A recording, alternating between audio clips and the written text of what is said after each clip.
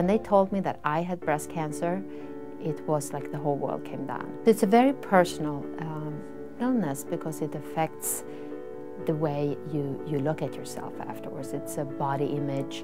It's impossible to hide for your children, certainly if you have a mastectomy. I really feel that it became almost like the perfect storm, the fact that I received this diagnosis. I was a physician.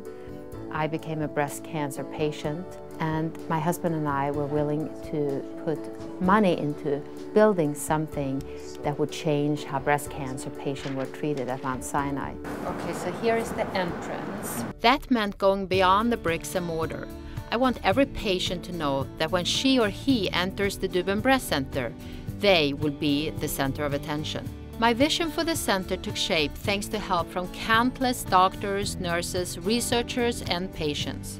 And under the leadership of co-directors Dr. George Raptis and Dr. Elisa Port, the 15,000 square foot facility will open its doors to an intimate setting focused on multidisciplinary care. We are really going to focus on prevention, detection, treatment, and survivorship.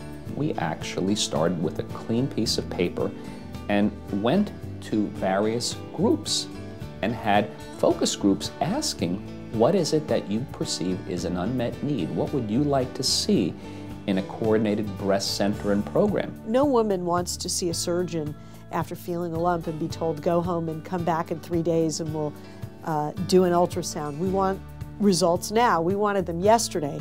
And the dynamic in the Dubin Center is going to provide for that. She and I agree, we don't treat breast cancer. We treat a person who has breast cancer.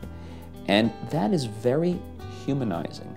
And that's very consistent with how we see our roles here at the Dubin Breast Center. We treat people with breast cancer, people at risk for that disease, their families.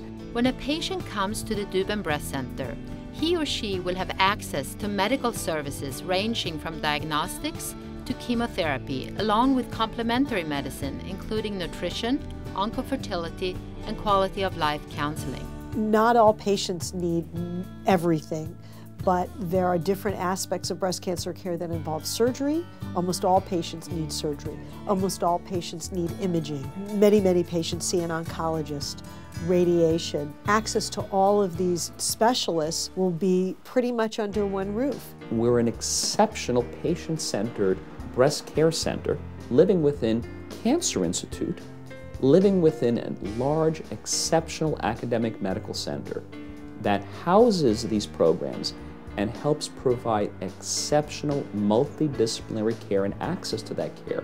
Since breast cancer affects 1 in 8 women in America, we want to help today's patients as well as those of tomorrow. Dr. Raptis offers a powerful example of why this is so important. I have 4 daughters and I have 1 wife, all very dear to me, that I live with every day. And if nothing else changes, there's greater than 50% chance that one of them could have breast cancer. While the Dubin Breast Center can rely on the expertise of Mount Sinai's renowned doctors, nurses, and researchers, the center will need continued private funding to run its many services. The idea is you don't have to go further. Once you get to the Dubin Breast Center, you can stay with us. We will take excellent care of you. The Dubin Breast Center is scheduled to open in March 2011.